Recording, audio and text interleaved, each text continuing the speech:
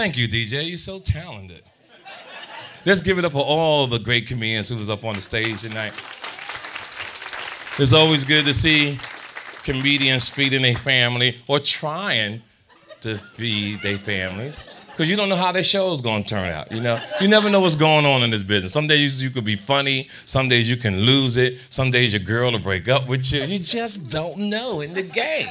And life is beautiful like that. How many people had strict parents growing up, though? Strict parent? My mom, God bless her, was really strict. But the only rule she really enforced was making sure you was downstairs to get them grocery bags when she came home for grocery shopping. She didn't care what you was doing. Be downstairs to get them bags. So one day, my oldest brother, Darren, tried to commit suicide. And my mother just came home from grocery shopping. And I ran downstairs and said, Mom, Darren's trying to kill himself. My mom said, I don't care. He better come down here and get these bags. Tell him to do that on his own damn time. So we decided to run away from home. And we kept going around the block and around the block. And this cop stopped us out of nowhere. He said, excuse me, boys, where are you going? We said, we're running away from home. He said, well, if you're running away from home, how come you going around the block so many times? We said, it's the best we can do. Our mother won't let us cross the street. Because rules is everything in the family, right? Rules is everything in the family. Mothers know when you had a woman up in your house, when you're not supposed to have a woman in the house. Yep. Women come in, your mom come in the house and just start sniffing. Who had some hoe up in my house? And then you always got a brother or sister that's a con artist in the family. They always blackmail you so to give them some money so they don't tell your mom that you had a girl up in the house. It was always that type of situation, right?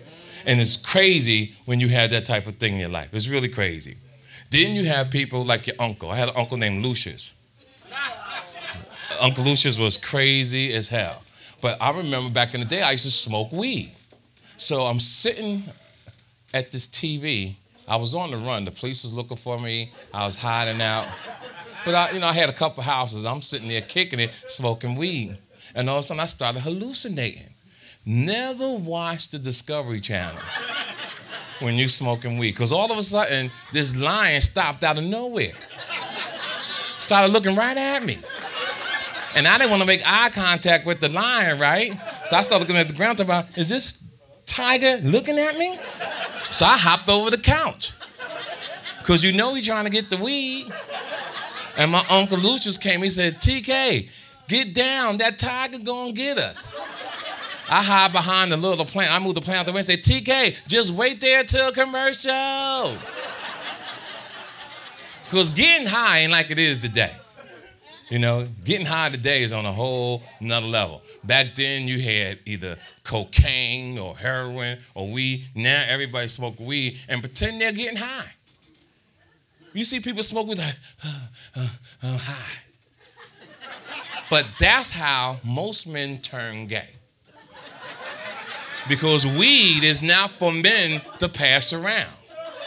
Weed is for a girl and a guy in the room with a bottle of Dom Perignon or some beer with a blanket underneath the door to get down by yourself. This is why these men turn gay, because they start hallucinating. Once you start passing saliva to saliva, and these guys have these braids, you think that's a girl. This how it go down. You think this is a girl. Then you go through life and you try to date different people. I don't like dating women over 40 because they start losing cartilage in their knees.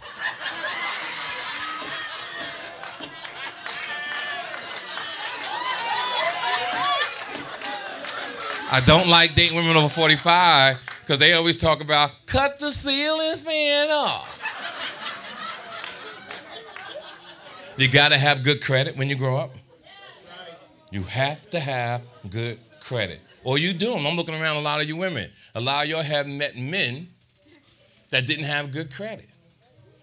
Now your credit messed up. That's why you in here looking sad. Some of y'all here look like y'all worn out. Now you're over 40. And you're by yourselves. I'm looking around the room. A lot of you women are by yourselves. And you're about to die.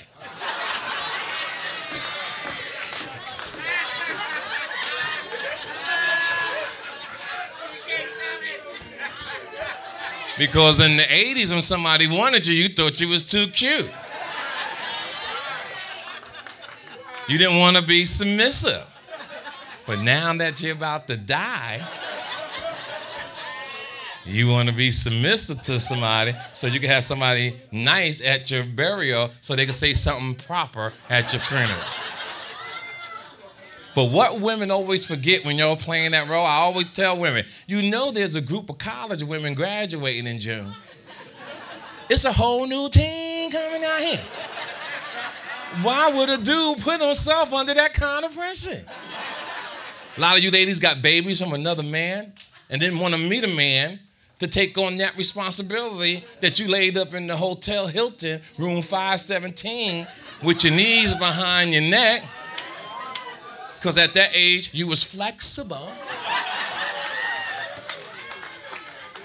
Now you want to put this pressure on the new dude.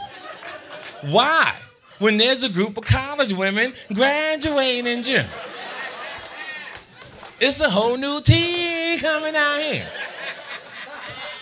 You got men want to be in love. Men that talk about that. Yo, that's my girl. I love her. No, you don't. Some of y'all talk about, I'll die for my girl. Why would you die for her? Why? It's not in the Bible. Why would you do that when there's a group of college women graduating in June? It's a whole new team coming out here. Dudes be putting themselves under too much pressure. Yeah, that's my girl, dog. I love her. You out your mind. You let somebody come to my house to try to get my girl. I'm like, she in the bathroom. And I'm going to follow him, too. I'm like, what she do? What she do?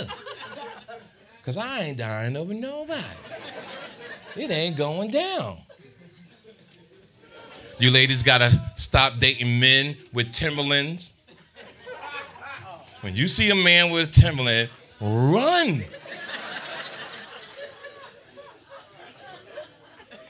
I'm looking around and all you ladies are extremely attractive, but I don't see no Rolex or no half a carat earrings on none of y'all. And y'all been having oral sex with your man for years.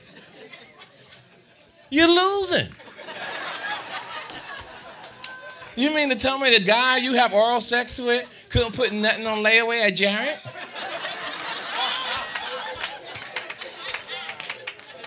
On the way out, don't buy a DVD. I want to smack you. You need to be smacked. A lot of you women date men, and they don't have no accomplishments. If a man has not accomplished anything, you should not lay down with him. A lot of y'all giving sex and staying in Brooklyn. The rule to meeting a dude to have sex is a dude got to take you out of state. I don't mean to Jersey. I don't mean to Philadelphia.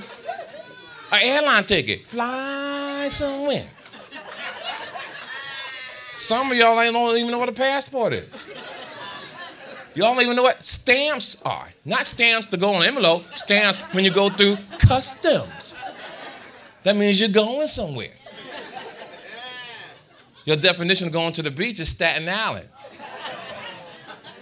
Staten Island, you come out of Staten Island water, you might as well go straight to the funeral home. The chemicals in that thing will kill you within 72 hours. How you doing, young man? All right. What do you do for a living, player? Armed security. You have a gun on you now? Did you not know armed security?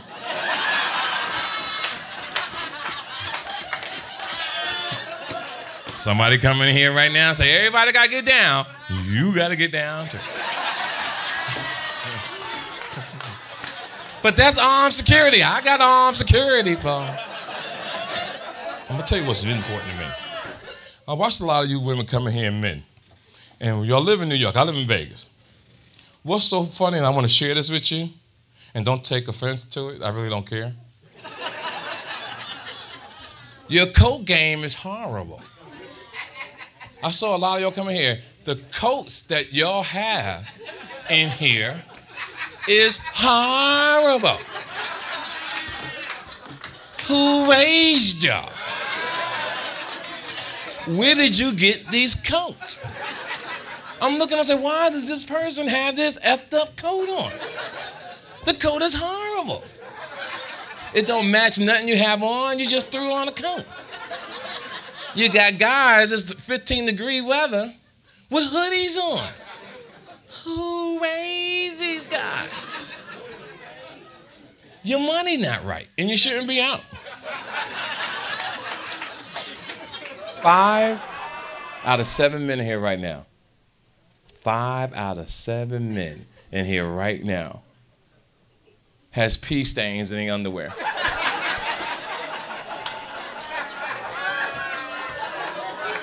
5 out of 7 right now has pee stains in underwear. You know why? Because you don't dab. When you go to the bathroom, you're supposed to dab. You got a pee stain? You got a pee stain? You got a pee stain? You got a dab. I'm a 5-star type guy. I park my car in valet. If I meet a woman that park her car in self-parking, I can't date you. Because I'm not a self-parking type of guy. I'm in Chicago, and me and my crew, we tail it up. My whole crew caked up. So I met a girl in the club, and I wanted to kick her, so I threw my boy my keys. And I'm walking outside with the girl. I stop at valet. She keep walking. I'm like, oh, what is going on here? But because of booty will hypnotize a man. So next thing I know, I'm walking past self-parking. Now I'm in regular parking. We walk up to a bright blue Geostorm. I can't even get on the side of the passenger side because the door lock is broke.